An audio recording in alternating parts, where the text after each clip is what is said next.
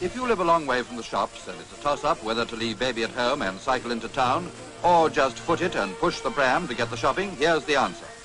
A convertible perambulator designed by Mr. Clayton Wright, a Warwickshire engineer.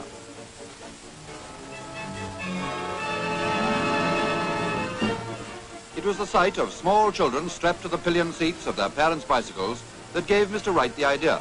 They always seemed so uncomfortable as they were jolted along on shopping expeditions. But now, in a matter of seconds, the pram becomes a comfortable sidecar fit for His Majesty to have a smooth run home while Mum does the pedalling. Just in case the weather turns out wet or windy on the way, that's been taken care of too, at least for baby.